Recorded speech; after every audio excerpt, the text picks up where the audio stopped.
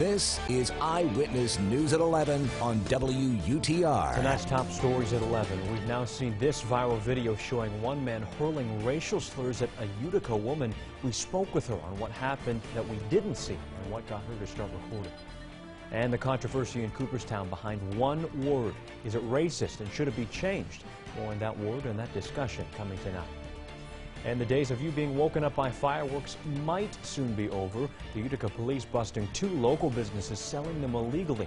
That and more coming on Eyewitness News, and it starts right now.